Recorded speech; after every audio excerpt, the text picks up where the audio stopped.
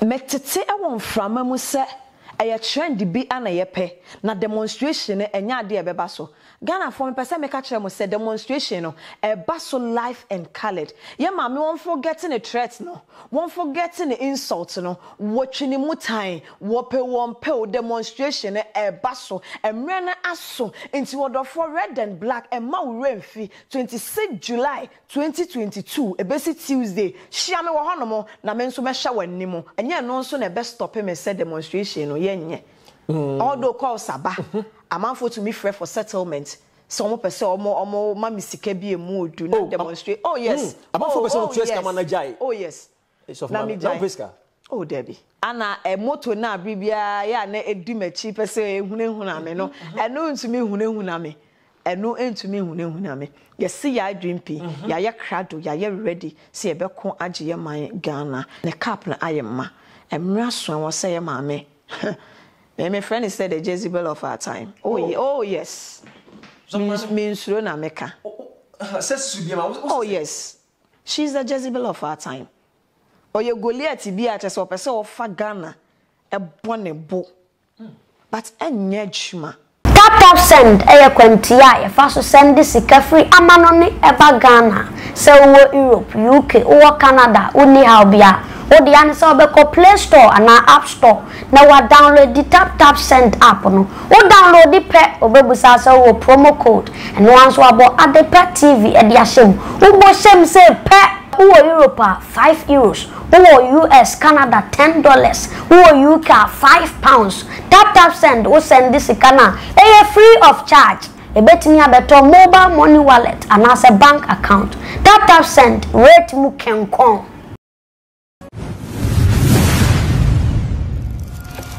Abusia Samre yensa aka eye yeniaba ye maame eye wasaye sempakani anase wasaye sof maame didina ne eye Reverend Mrs Patience Mensah ye maame wono na meka se face Agradaa demonstration no odi animu odi akotene pa na nti a abetodwa ne se demonstration ensem bi a eba ho nti no ase enya amaso na wasa de party wi e ba ne bopene no ne beginchire mu se eba so anase emaso so for mama ready asum dwen kan enka oso ba che mpombo ko de nyame adom ye ho ye pa no ba say we say no na ya santo ama na na Agradaa en kro sa de twedi afo nyankopɔ ase se wae ne sa okay de amaye demonstration eba so anase emaso say nyante se enya maso en kro be ne wo sanse wow nyedi kai mechia watiefo ne wahwefo enina Ghana food na so enchia kese nkoma mo mesan echia me papa regional commander or Accra regional office one ne deputy ne mpanyimfo so enchia kese pa enko ema wo mo na ubisa se demonstration no ebeba so ana ema so because ti aba nenam social media ne se enya maso ampa menya ne tie bebre niema enenam ewiem things are really circulating se ema so but me pese me catch Ghana for ni na set demonstration no baso live and colored because cause bebre ana abba dodo na boma baso hye me nkran catch me say adwuma pa ana meye no menko enkomani menko so a enye nia me pese meye no sanso na ka hu ni say threaten so ba etore bi edi moto edi machi amafo threaten say ade me come chill osusu bibi said oh yes and no ye di moto pa na edi machi but me hu ni se mre no ana aso ana nyankopon so eka me ho ne nsa ewo mu se na ofalumba eka no se enyame nsa wo ma hwini wa betumi astop no ebeba so life and colored so for mama pacho ni die mo Reverend yen hwe ni se edi na ka wo a wotena se bi a wo pese we sa demonstration wow me da se pa oni mi beje di se niema bebre na ekoso ewo man mu ha sika gari fo titi hwe etwa yonko ho a na etwa duam sanya won so a o kan bia keke na ekoye wo a ana mframa na fa ho bia obehu se ampa ehya enipa bebre ana maami di sika gari nyansa kwan so ebu won mo na sabi mi momu na adwie because ebi afemu awu ebi nso de defiase ebi abrabo aje omo basa eneme no ka say wuti bia asefem eja amanfo afemo pa o amanfo afemo wo maame nsem osika gare ho yem papa Kennedy Japan wo evidence e wo ho amaame no agree wagye atum se ampa e woni tumi bia na nyansa kwan bi so no wafa wodi ebu Ghanafo ana wodi bu amanfo mesre se police fo ensori waka into anamon na se evidence no womo enye utie evangelist Patricia Oduro Quantin mame Agradaa see that time no what bone na se no wiase ese oba Kristo mo adna sa no mani nyina no hu ne se wo ye na bra na wo wiase na se na oba Kristo mo na wo pese wo de sa hawe ekono so na se wo pese amanfo te nka se obu nkrofo afaso papa se obisa wasakra no aba Kristo mu a e wo se wo dan Kristo esu edi mi ehu se ampa waba Kristo mu se bi ansa na ye bebo obi abodini bi ana e ma ne title so ye reverend minister or ye evangelist or ye pastor or ye apostle or ye odifo ye de ne fantity ye mu se bi Elisha e fantity ye mu di Elijah chi e fantity ye mu hu niema bebre ansa na ne mantle no kra wode e ma no aye adwuma enti ansa na ye maame ye be frɛ ne evangelist Patricia Oduro Quantin no me gidi se sofu bi de ne fantity ye mu esanse sofu bi na ye den ebo na su ntiti ye ben no fam so wo so wa fa Kristo dia e wo se abana wo so no e dead se na Matthew chapter 7 e ka no etumi dead ni ehu se ampa se ye maame wasakra ba wo de wani to forma Ghana forma yen ka no kre wo de wani to forma hu se me maame na me sister no there bi on sakra ye wasakra me yen hu se ampa wasakra utumi ba ebe so wo phone ese wo so wo platform so na wo din crofo atem empanyifo asabi wo ma bobra wo man mu a ye respect wo mu ye no na wo di wo matem basa wo di wo mani ma ye fom wo di wo mani ma ye fom e di wo matem basa hwe apia biblical hwe vigilante group emre bi ye twemu first anka politicians no o matititi o mu group o mu movement groups a na wo mu dijuma e wo Ghana nanso ye betwa ni na mu afiri ho nanso ye maame de wo se wate ono ani movement group Agradaa movement we ya ene obema group no aye wo hu adwuma yie obema group na bowie anu apia biblical ni group ni di wo mu djuma wo mu di mebra ni djuma papa ewi eche ne hwe twa ne naked picture e de beto platform so I wouldn't say it's against the law and as I didn't know ye and they help be brave and abraya brother no and then macro into me in school so for me you share and same say o share ye maame Patricia Oduro Quantin e bra o ka so wasacha no obi asori a no won say odinatem o kasebiti no won say enipa so de o kana eni kwase ko ka bia na say sama nkamanfo ye no ko kana no ntumi sa omo a omo bedi na tem no maybe some maame sana ukra why maybe so say despite when we say despite I be dinner tem mentee that Father Dixon mentee Reverend Dr. Usu Bempa when we say we be dinner tem yem papa Joseph Chere so for our born as no when we say about I be dinner tem omo na ebie no obi be dinner tem now so ye maame etumi ba out be do matem ola na ye show no inviting na Brown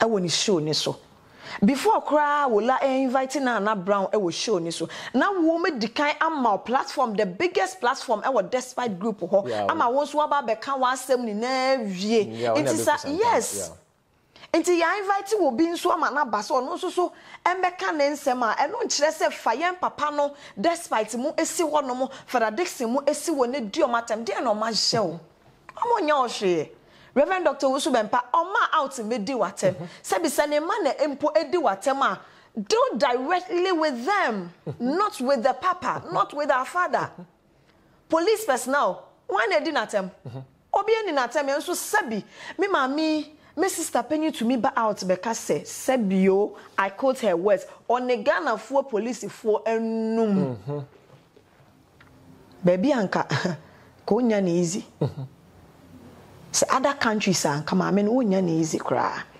because already we the kind before we be your body for we the kind jatum wone yen papa Kennedy Japan in tem wagye atum se ampa na wubu nkrofo woni tumi bia wonye sika gari bia nyansa kwan so no wafa edi ebu nkrofo nti se ye ba bia akele ene owa hin so dem yes 30 years yeah bebre ni wayama o man America nso ene ye jeli no nti se America na nke ye ma me wa kabana office anko be nante wo sa kwa ye ma me o se America no wa ko be dey na kabana onka na dem pacho ohun bebi se mami wana na ntie mu na manfo yesi na we na wo de oni ehun se o ye mami na brabo ne su bia o ye enye oko na platform so Humble One TV ana na Tender TV before and then ye 3 years before sa evidence na ye wo enne ye boaboa ni na ano Tuesday 26th of July 2022 sa niema we ni na evidence we ni na ye keka ni na bom because you need evidence appear biblical mo ye wo evidence woman ya na anu ya wo ba out say wagini gold odinyansa kwan so agini gold a woman yi te say ye ma me deny ye no ni na ye wo evidence ni wo ho wo twa appear biblical deja eto ne platform so ye wo ni na evidence wo just blessing issue yi ni na evidence wo atem did you ba out be di ye papa father Dixon atem despite atem owusu bempatem sa evidence ni na ewo hono yen papa Kennedy Japan so call ne ho a wagi tu mu sa videos ni na ewo hono ma ya boaboa no nti no ya prepare ye ni ma me ne sa no what nti ya ba no ya so ya ma ne kwa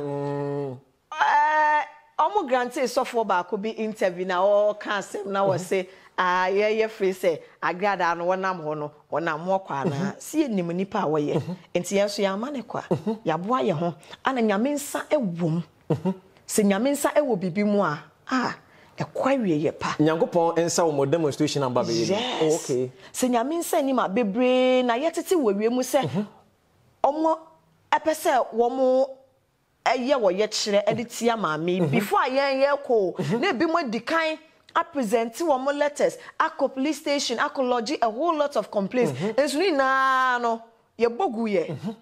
Na ye titi wo wiem pokra se police phone na Ghana police for wato mo. Ya na ye tene se police for kra wato mo. Dan so hwe se emre ne so a onipa bi entumi nsim kwan. Ye dru ho no commander ne gi ya wa atu. Deputy ne gi ya wa atu. Omo san frɛ omo mpanyifo e ma ye tena ase wo office e kasa ye omo bisa ye no masem ye ne omo di nkoma wi achi omo se ye nkrata no omo san ase omo approve nti no ye wo ho kwan se ye demonstration ye nti ama wiase ni na akwa ye obi a wanwa US fo aye omo wanwa omo frɛ UK fo Germany fo bloggers e wo ho ni na te say yomo wanwa obi anso ani agye dwumedi a ye bedi no ho abusia obebusa say maame ben ye nya no eye Reverend Mrs Patience Mensah ye maame wonna face Agradaa demonstration in fact what to ho si wo say obedi anim maame ye hwe na say so maame ye hwe ensema free say ba out nam social media hodo abato dwan say do ye oba no was in a near drain. Our fixing who we know, or more cross one in him. And somewhere by a mo. There be Minabema, a mommy who baku say. Because a idea near Shen him was said, well, Beje, or Baby dear, a video back cried and what fixing will cherry, Sebi, and of what level. I mean, I say, oh, Marcelina, or say, and you be a mummy demonstration leader, and say, what fixing a chair. When in a near him say a beba in Senya dear or Casa and how. Oh, Debbie. Okay. Aha me cry. A mua bemuso. Oh, Debbie. Ni video back. Oh, Debbie. Ni video back cry. The first video. Oh, yeah, you know what? See, I intina mema cry about abra bomwa. Months na no moko. I know be passing comments say, do you really know her? Do you know the woman you are talking about? She got married at the age of 21. Me worry yache. Oh, sir. Oh, yes. Me wa mami yensa. E worry ya nti ono nia oba yi ne platform so beke na na e ntro nko a ana emmo me hu enwo so me emmu mabem enye no so na be stop me say demonstration no ye nye although call saba amanfo to me free for settlement so omo pese omo ma misika bi emu odu na demonstrate oh yes amanfo pese no trace kama na jai oh yes so na me jai oh Debbie Debbie me pesika me pen wo kwan pa so yes me pen wo kwan pa so nye saa kwan we so but ususu se ehimfo bi na pese mu tue ska ma na demo ade ebegu maame na nimu ase ana se umususu se di entro pese mu ska me hu ne se maame no ne hu nipa bi na mpanyimfo ni bi nso so omo ye involve me pese me bodin wa but ye petition no ye be address sa nima we ni na ewom ama ye mpanyimfo edi ho dwuma na ensem a circulate se wa top police for no me de me nyinni because sana at that 5th of July I call omo asye ho no de wo mo gye no me nyinni se ampa wato wo mo ni na da bi ana se mra no kane na nya adwuma emra ne be ye adwuma because ye wo evidence a would drop bebre wo ho a sana me di kan no ye boaboa ni na me pacho ye musa se uma omo no e kase maame ana evangelist ebuo mo no oma ba wo nchen ana se omo no ekwan be na nam so betima nya sankofo no na do ma ye demonstration entina ye di kan abon hu dero se a won so wa he se o be bo hu de o be fa no abon hu dero e de amaye edero bo no akwa chire pa Ghana ba bia amanfo e ka ho asem ana ama omo nso a omo ye involved no victims of such sika gari no omo na nso ate entino ama omo die wusese ye ni eni okamafo sese yenya wo bi a wo be ka ya asem ama ye enti ama omani age bloggers ne broadcaster Angel FM na no me ko omo nso so a broadcaster enti no ayade a omo na ate ekwa omo fa so te ye de bloggers na peke ana omo broadcaster enti je se omo na ni age ma je se da no de be ye oh we don beba ye kwa ya stop bebre oh okay because Kumasi 4 some more high VIP. Hey. Oh yes. Wow. Kumasi 4 some more high VIP no maba. Easy. So my me patch any demo. We so for mama ana mama so be kam ho nti meka so baba ye wunua. Wo hwe ensem a beba bae no utimi nya kwanya bi se woni ne be kasa ana se bia no ma bia wo ye ya enye no. Wo susu se bia enye no. Obutimi ade no ma gu akwan ma ye masa no ma ne. Utimi tu sa na mo bi sa na. Yes, me nua be ma me tu sa na mo no. Last year GH page for granted me interview ma me call even before that cry no. Videos the platforms so social media platforms so videos be on ya ope bia wo be hu. Enkofo di kan ba out mpanyifo bi no ma di kan ba out. Ane na be kasa se suban ne ya wo dan na di no. Ye be sere se wonya ba me ma me no ana me sister panyin no. Onye ready so obesesa. Seriously, onye ready to obesesa. Me amako GH page last year November December mo no. Makopa na chow. Apa yem papa Reverend Dr. Wusu Bempa so achow. Sene ekoso ne didi atem basabasa na ekoso no eni nyan enye fe. Nti ne be ya omo masumdwenye den emra. Me amebu nkoto the video ni wo. It's on record. I'm telling you, it's on record. Oh yes. Oh, mapa na chow apa yem papa chow. So munyai said the attempt na ekoso na enye anso ma me no onye ready so obe sakra oh yes sana mi hu no me pacho wo se yetie won kasa ma wo hu ne se ye ma me won sakra oh to me pa dear Debbie wo de ato bia se sakra na so o kan na dia o be kan obi ono no sa nya na do de trust mo kan Debbie so wo kana and just was such an nti so yeah papa Pastor Joseph Trey and what way no koka no one point I will say ono na ebo wasu nti se bia se bi ukunu oni ukunu wo issues ana ware mu issues a obi a wabo wasu de ene wunim no wunim ni fie wunim na so ye ti ade na won kɔ hɔ ne nkɔtena se enkasa because wabo wasu nko ade wafa ne say wo spiritual father so at least she should have gone there to sit down with him and talk to him.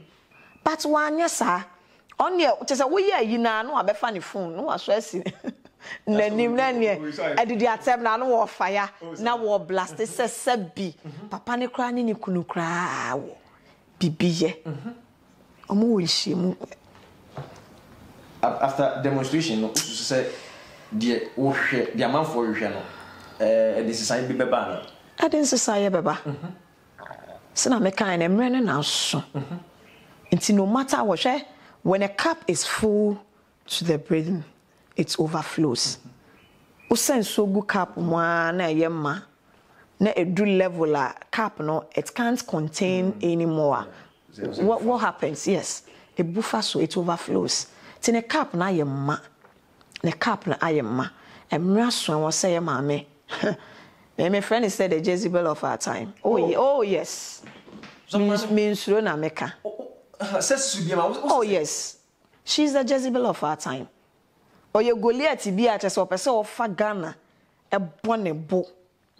But a nyejuma. So from here, when you say, Yamia Jumano, so now you penamon pese, baby. I tell we are more person, more yana stop on, and I say, City was city, I want to be Yamia Juma, a say, Nipper Gun and I say, Jim Paiwana, a point Macase, and since the Naka says, you want us and I'll be a person who is in the choir.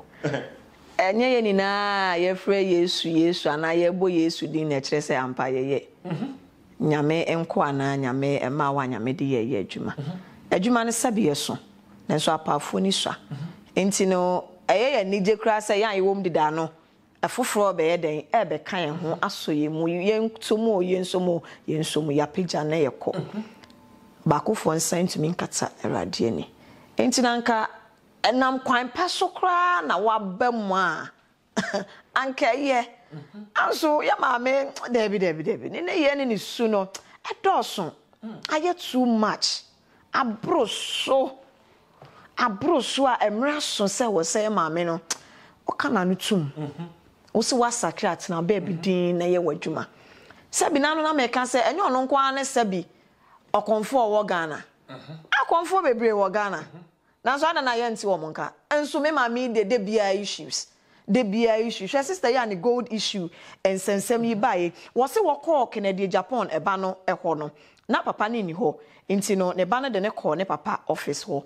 Na woman yi admit se ampa wabu nkrofo bi ne mo ama lady no gold ra no was se nanim a amanfo a eba ya na omo accuse maame se maame ne buo mu osote wo mu na twetwa mu na ka but ono nko a de ni gold issue no woman ne said there be onye ntumu se wawia ne gold or the Agradaa police for according to the lady was in nano ankosi aga enti say adwuma ne pa nanka opese wo be dia na opese wo be ka woni ye dia anka eye asemopa atekwan a wonam so a wo ye adwuma no Debbie enso ani after demonstration say man hu bibia asem ne betima kopie mo court anase asem ne betima kopie wo court ye ni abre.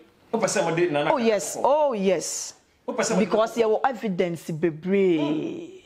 And he say after demonstration in penny for nto mo na nsi form and frame maame no ene na nkasa na we njai ne nieme bi a wo je na. Who take it on? You be court. Oh, I am telling you. So mama. Oh. What did Marco Pimo court? Oh, ye ni abro. Ya boa ye ho ankasa. Mini abema ya boa ye ho ankasa. And so as I move by demonstration bi kakwa wona da baji. Debbie training the day. Ya ko studio kra kwa ye nwuma ma no. Anwum na ne nkrofo be hya se ahye. Oh, me se wo kokra mema obi akọ. Mema obi akọ. Ye ni abro. Anya trend bi ne ye pe o. Na se bi wo trendi wo wiase na se wo din enni enkwa homani mu a na ne abrabo ben wo abebo Debbie anya trend na trend Ghana trending obetumi a trend ya to thy kingdom come Debbie utimi trend forever utimi trend forever emre na asoma amene ne kru wa na agye mma emre aso a wo se okana no tumi emre aso a wo se he enim guase ebeto no Jezebel of our time ha Goliath was sorry or mind Ghana so Debbie minu abema anya trend ye ni abre ye djuma wo se trend ye de kwai Debbie Abusia oni bi so share Adepa TV first Agradaa demonstration na eba so naja na ntia na nam krom ntia na ba se di we a ye ma me Agradaa e kasa ye no evangelist kasa ye no a stop bibia obi aso se on by demonstration na naja ya boy pre na ono so e de atudwa no wa kirem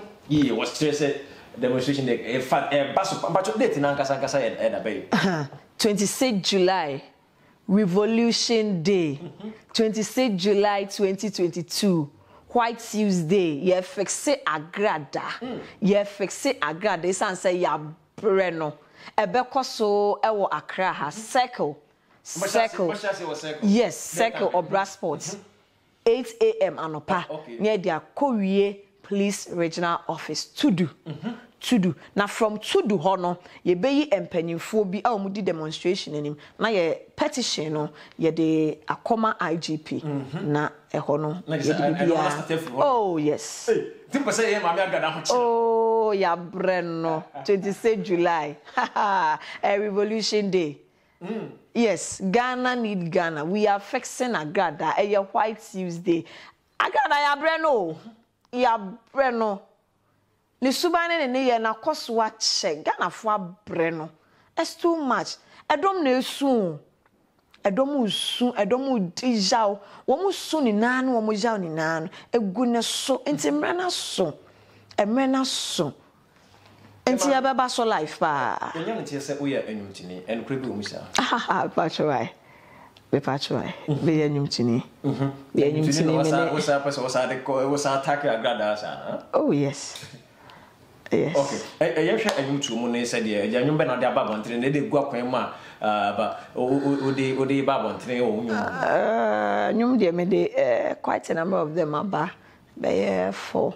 Many obapa will be no nyamba out here. Obapa Christi, mene no ewo ba ko nyamba out here. Many Reverend Mensa Bunsu and so ewo ba ko no so emma out here. And many ampon. Oh okay, great ampon. Many great ampon and so ya yebi ana miansan so many SS50 and so ayebi. And a few of political songs and so my yebi. Okay. My political songs. Apart from say we you know, yan ntie say osaye sofu mame aja nyame adom o kan nyame asem.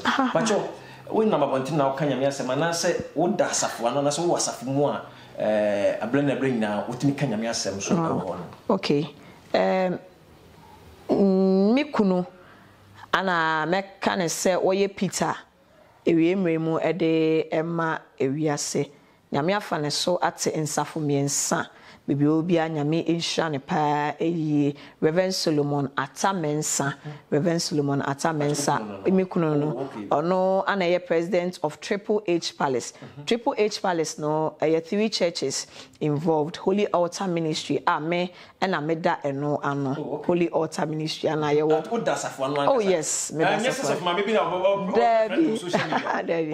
meda safuano Holy Habakkuk Court Ministry and Holy Hammer Ministry. 3 different churches and nyame afa mekuno so ate but Holy Altar Ministry there me ana meda ano e wa Shoman Estate bridge here yeah good abusia mami say ensemanet ye so he said onye sof mami bia had an offer of mami bia to no so say enne de na be hu say ono so da asafo ano na je wa fato no so say aba bu ankrofo na sabe no na ase ma twen ya che ase like mama ade na che na afi na mutu no anamo ade na man shase e begin tam na mo tete so evangelist na say na God da bu nkrofo so no man shase ente na ne sabe na mo be shase semene so anaso sa time ni na meka se na emre no enya nso ye na kopon obro de oh yes o mre a wode ye na de ne nyumeni na ebika so fa ne bo a wonto ne ntem o mre de ya de na emre no so no wo ya wo je ema no eye fepe ti meka se afe na emre no aso enti na yetumi enya edom dodo na appreciate ni me ye no bo ye abaso se yenko ye ni menko manim na omota machi enti me hu ni se afe na emre no aso nti e ma me wotwe ni mutan emre na aso ne threat no en stop ye ana edom na wo mo fresh o mo pese o mo ne ye etnas no mo settle ye with some amount of money nso eno anya ade a be stop ye ana moto na bibia ya na edimachi pese ehunehuna me no eno ntumi hunehuna me eno entumi hunehuna me ye see ya adwimpi ya ye krado ya ye ready see ye be ko agye man Ghana ye be ko agye yes moto to me dimechi mama hu say yes me enti no dimechi but nyame ka ye ho o debi me dem say bi so dodo na sro ma me pa say eh na woman yi mama onimo no go sro that's so mo ye hu ni awoye ni na emoye hu edidi atemo odidi ye emoye hu enya ye hye empusu ye nkra ye de ni akase ye beye no yaba no na yaba esanse yabre no me pacho demonstration bi ekosia ya na otimi wakamera se wonti bi ni sa no ma no matimi ba esi dem bambo mu etise ewo demonstration ya eba so emo security agencies for no, which is the police personnel for no ashayembo se womu gina ye chipa ahobambo bia ye behia no womu de ebe mayen eda no 26th of July Tuesday no womu de ahobambo bia be mayen enti no menya sure se basabasa bi ebetumi esi se basabasa bi bebe mu dia na ne ye maame the so-called movement, you know, Agradaa movement. Omo ane beba ho abaye basa ba. Omo banso a omo ken hu se police for ni omo be depa. Oh yes, because yeah, ye call demonstration in there. Get their dream fine e de echo. Ono no waba ne platform so aba be ka se dan ono so be hyenika atna moto so no ne ye de be fe so pa. Enti no se basa ye bi beba.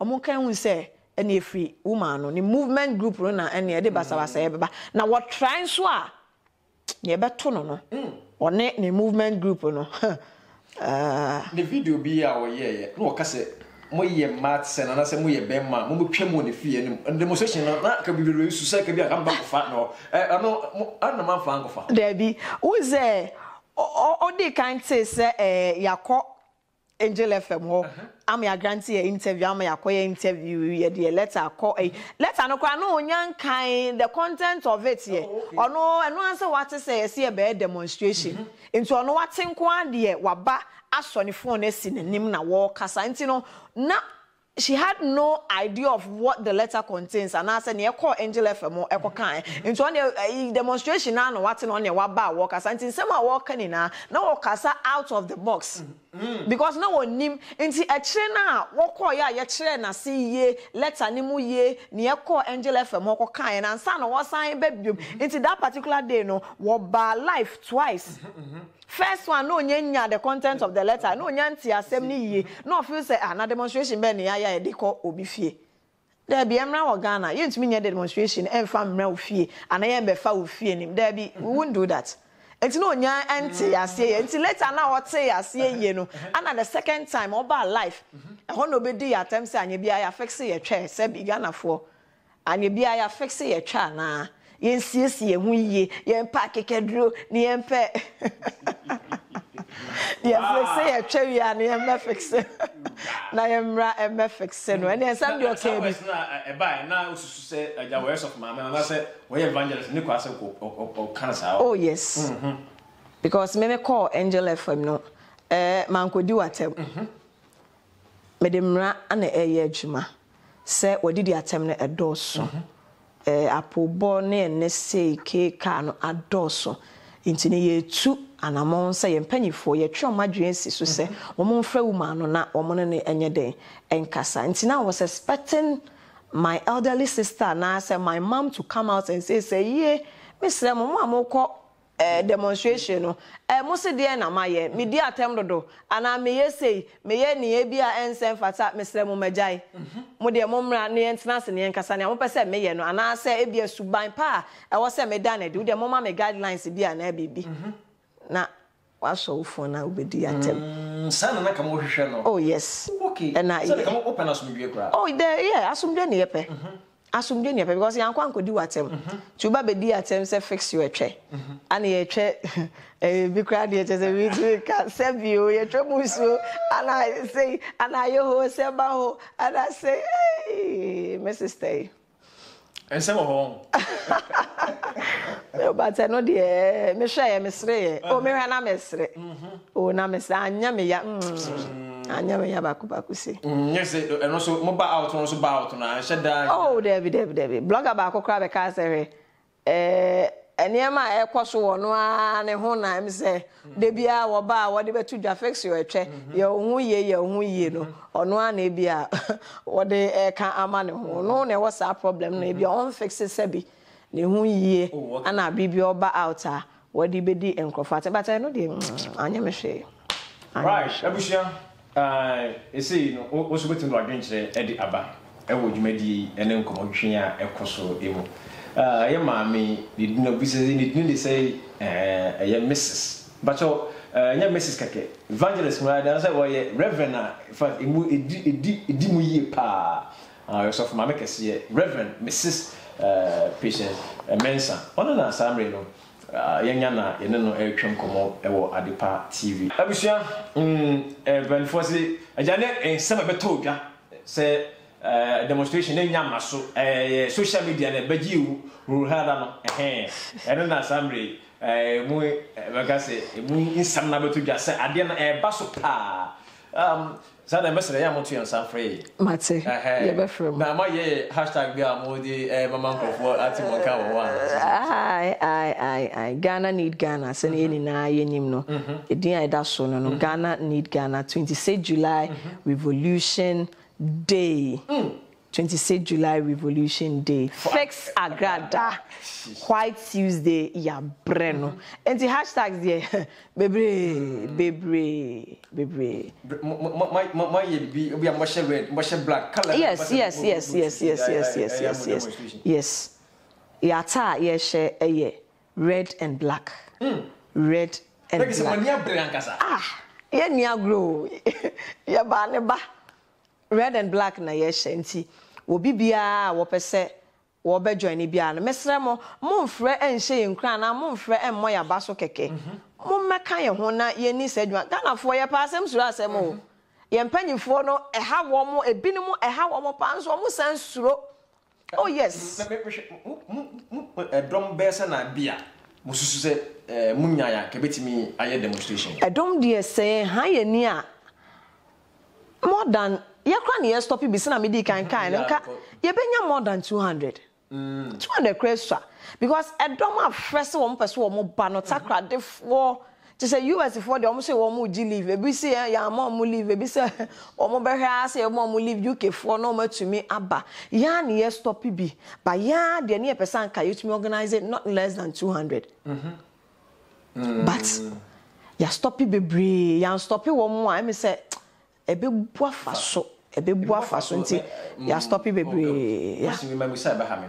wo hwe ene social media but far phone okope eno bi an information on social media na akoye intimidate entokwa ni sanoma no Ghana social media no ho ni say the social media platforms ne die asay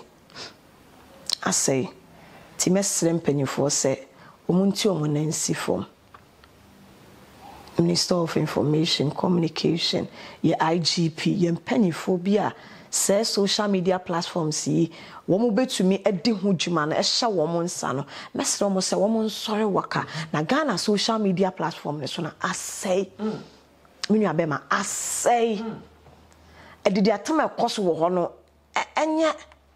Na no bi bisa se aden na Mrs. Stefia Shwas na ga nsem ne de na dua abone de ma meka ho asem na nya Agradaa nkwa na di atem efia nso so di atem kra asen Agradaa efia issue no ne case na wo court yes inti Ghana de emremu no se asem wo court a wo nka ho asem yes ade wo jai because aban den edi mudwuma nti no de mentumi enko ka ho asem ba ya ma me na se bi se o se wo ye osofo na ya frɛ no na de ne do so dodo asofo binimu nso enye ono nko a ebinimu kan but no na wo ye scapegoat ayi no apart from no betima say to na ma ofuro bi wo obi fufuro so ye petition mu ye bebo ni na so asofo awa man mu ha asabi wo ne ye ne omu suban no entwa yie no ana enko yie ni na no ye be address wo ye petition mu empanyifo binimu a omo nsoso omo ne ye ne omu suban emmoa youth na ye ma no omu sua ne ma bebre na no abofra bi ono so ba platform so be di ye man pani atem pasa den ne ye kire ye ma no youth no what are they learning from us abeto maybe there ye to me we can't contain it again because abro so edoso e wo se ye kire ye ma no ye youth no bibi papa suban papa ne ye papa it is a penny for sorry waka and form na insυ form and stop esa niema we e koso we platform so a beto mrebi no me nua be ma be ka se me kan ntina nyame ayi yen se sabre ya no yen sorry na yen ko ma yen man okay yeah Abusia aha na de nkomo hwehwe ne nyina no esi within the akwasi ajimai na ya maami mebo ne dini bebre ma memo ono ankasa no so abo ne dini sima baako asem opeso ka e fra demonstration no bontofa e de maye e wodwumedi aso.